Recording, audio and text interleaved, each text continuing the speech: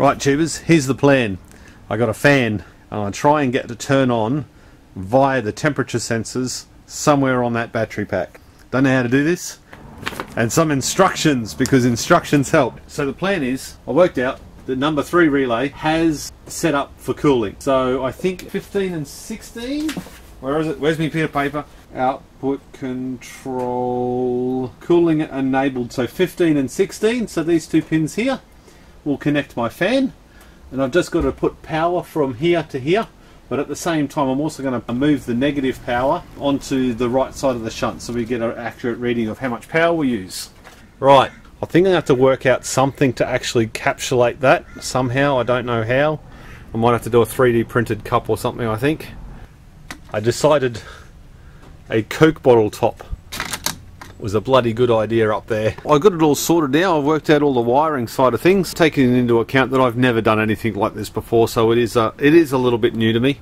So basically all that I had to do, like I showed in the picture, 15 and 16 is the signal from relay number 3. I just had to pull power from pin 29 and 30, so I had the positive go into the 29 and then the positive come out of the 30 and then back around into here, so the relay turned it on. I didn't even realise you needed to do that. I just thought you plugged the negative and positive into the relay output and away it went. So as I've said in a few videos before, there's a bunch of temperature sensors in this. So I'm going to get this fan to turn on using this. I'm going to hold it, there's a good 30 centimeters back.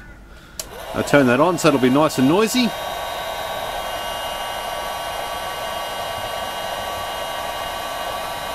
And that's on low, and it'll literally be only blowing cool air over.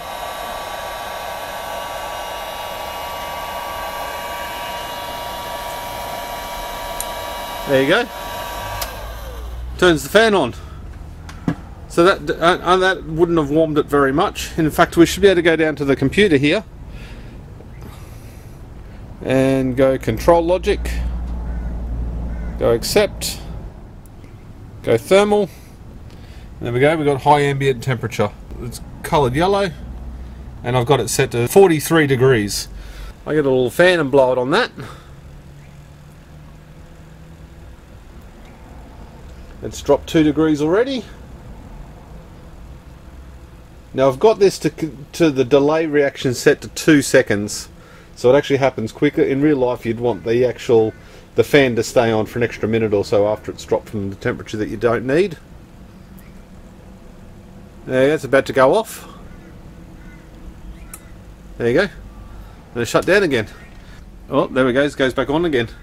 So that's going to be really handy. In winter it can warm the shed, and in summer it can cool the shed. So let's go back to the computer and let me run you through all the settings that I used.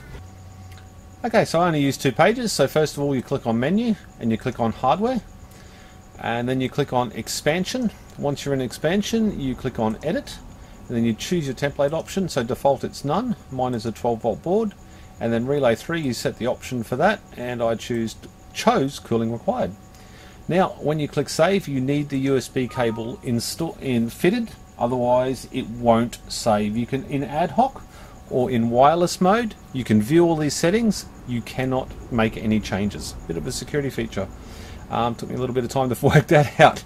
Okay, the second one you got to change is in menu, control logic, and once you're in there you want thermal, and at the moment you can see high Celsius and high ambient are both turning the fans on.